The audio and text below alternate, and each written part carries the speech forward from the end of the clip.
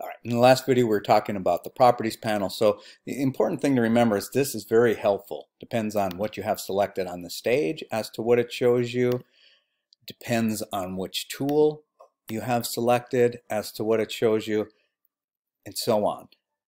If you draw shapes in this class, you're always going to use just regular shapes, never object drawing. And I'll show you some examples of that. Here's your basic three shape tools. Now let's go to the rectangle tool. We'll click, just hold down the mouse, and you'll see there's a rectangle tool and a primitive rectangle tool. We're not using the primitive tools at all. So I've got the rectangle tool selected now. Notice the properties panel tells me things about the rectangle tool, including its fill color. Generally, you want to try to avoid strokes on things. So here it is with just a fill. If it had a stroke, it'd have another little thing stroking it that was possibly a different color. Now, what you want to do when you grab this tool and you look over here in the properties panel is you want to make sure that this button is off, and it looks off when it has black around it. Now notice this is some questions that are on your take-home quiz. So when drawing shapes in this class, we do not use object drawing mode. That means that the object drawing mode has black around it. Okay, so let's look at that one more time in here. So I'm just going to click on this with the regular selection tool and delete it. I'm going to grab, this time I'll grab the oval tool. Notice same thing, that if I just click and hold down, there's the oval tool in here, and there is the primitive oval tool. So I just want the oval tool. And before I draw, I'm going to look over here and make sure that this button does not look like that it looks like this with just black around it.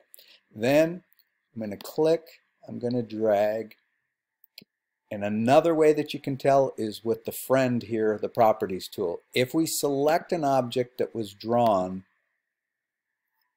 in with the object drawing off, it gets little dots when it's selected.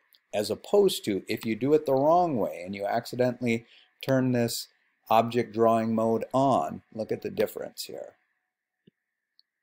If I select this, it doesn't have little dots around it. It has a selection around it. This one just has little dots. Finish that question out. If we drew the wrong thing, it'll say drawing object in the properties panel, so delete that.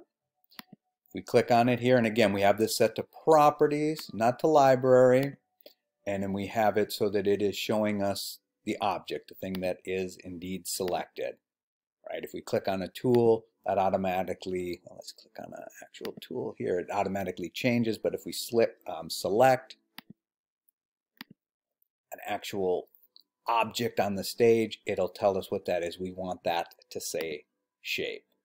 So button has black around it, and if we select a drawn shape, or say object, the property panel tells us that it is a shape, and when the selected object is made up of tiny little dots, meaning this, just to make sure that's clear here. You see the little tiny dots within it. Yeah. Now, something that can be interesting and sometimes frustrating about these shapes is that they can add and subtract from each other just by overlapping. Now, you can easily put them on different layers to avoid this behavior. But watch this. So we'll concentrate on this shape over here. We'll get rid of this other drawing object. And if I draw now, and I'll use the rectangle this time, and I draw a rectangle and it overlaps this, and then I go to select it, notice everything's selected, and I can't get these to come apart once they're done. I can do Command Z and undo what I did, no problem there. But if you wanted around a blue circle and a rectangle and them not to join like that, just put them on different layers. That'll solve that problem. Now, if they're different colors, let's change color, and then let's overlap a shape. Oop, I had that selected, so it changed the color of it. Not a problem. We'll just deselect it. Now change to a different color. And we will now draw a simple shape.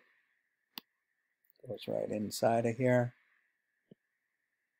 And now I will grab the selection tool and I will click on this green.